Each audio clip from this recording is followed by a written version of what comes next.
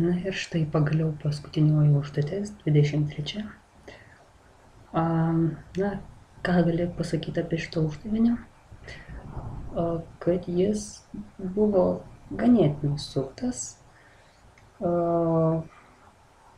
Na, tiesiog reikalavo, aišku, jau tokio netradicinio, gal šiek tiek jau pamąstymo, kaip sakant. Na, bet pamatysite, kaip viskas išsisprendė.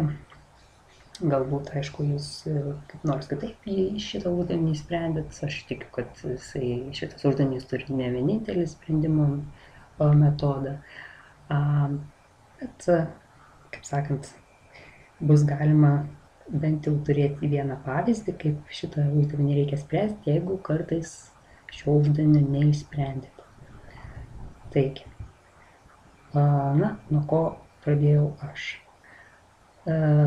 Tariau, kad, tarkim, kiekvienos, tos plaukikės greitis yra x, y arba z metrų per sekundę.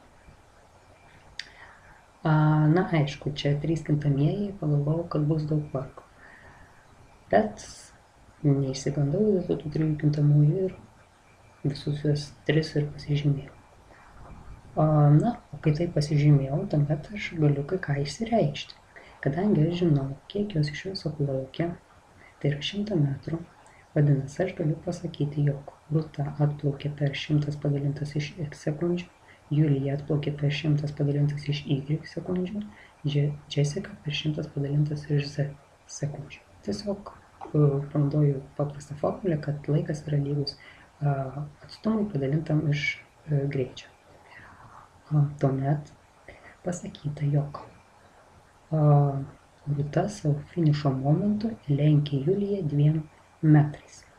Kitais žodžiais tariant, kai Rūta finišavo, Julijai dar buvo likę plaukti 2 metrus.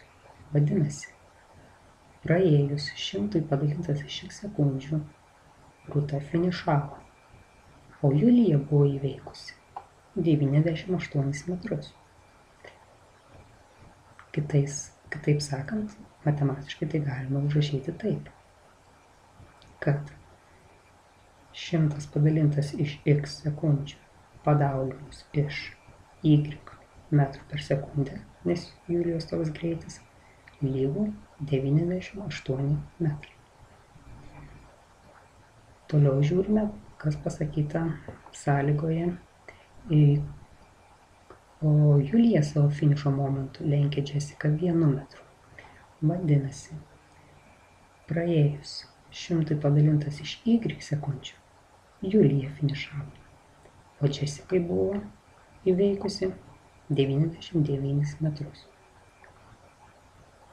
Tai vėl galima užrašyti matematiškai, jog 100 padalintas iš y sekundžių kart z metrų per sekundę, nes Jessicos toks greitis, lygų 99 metrai. Taigi gauname tokias dvi lygybės. Toliau. Žiūrime, ko mūsų prašo. Keliais metrais Rūta savo finišo momentu lenkė Jessica. Na, atrodo, lyg tai ir taip turime nemažai kintamųjų, bet nepabijome ir dar įsivedame vieną. Būtent jau tą kintamąjį, kurį mums faktiškai ir reikės jo reikšmę ir rasti. Tai tarkime, kad Rūta finišo momentu lenkė Jessica s metrais. Tada praėjus 100 padalinta iš x sekundžių finišavo Rūta, o Jessica buvo įveikusi 100 minus s metrų. Nes jeigu būtent Rūta finišo momentu lenkė Jessica s metrais, vadinasi, Jessicai buvo likę 100 minus s metrų dar plaukti. Ir vėl, faktiškai mes ir čia užrašome lygiai tokiu pačiu principu, kaip užrašėme prieš tai dvi buvusias lygybės. Tik tai tiek, kad čia mes jau iš karto turėjome būtent skaitinę reikšmę, kam yra lygu būtent plaukti daras, tai yra, koks jau buvo nuplauktas atstumas, o čia mes jį būtent išreiškime per s. Tai yra vėl, Rūta reiškia jau finišavo, jinai finišavo per 100 padalintas iš x sekundžių. Taigi 100 padalintas iš x sekundžių dauginame iš Jessicos greičio ir prilyginame jos nuplauktam atstumui. 100 minus s. Iš šitos lygybės išsireiškiame tam lygų s. Gauname štai tokią lygybę. Vadinasi, mums ko trūksta, kad mes susirastume s reikšmę, tai rasti būtent šitą santykį z padalintas iš x. O šitą santykį mums reikia pamėginti surasti iš štai šitų dviejų turimų lygybių. Kaip mes tai galime padaryti? Iš pirmos lygybės išsireiškime x. Išsireiškia čia nesudėtingai, pritaikę keletą aritmetinių veiksmų, gauname 100 kart y padalinta iš 98. Iš antros lygybės išreiškime z. Gauname 99y padalintas iš 100. Kai turime x ir z,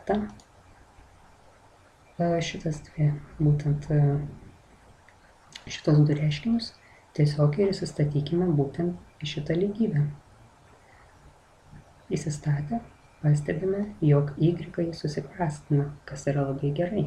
Mums nebelieka jokių kintamųjų, mums belieka tik tai paskaičiuoti gauto reiškinio reikšmę. 100 kart 1 minus. Na čia atlikę visokius tos pertvarkymus, tiesiog gausime taip 99 kart 98 padalinta iš 10 000. Na ir čia suskaičiuotuvo, viską įvedę, gauname 2,98. Vadinasi, mes esam pasižymėję, kad būtent tarėme, kad Rūta finišo momentu lenkia Jessica s metrais. Tai vadinasi, tai ir yra, kaip sakiau, s mes ir pasižymėjome tai, ko mums reikėjo rasti.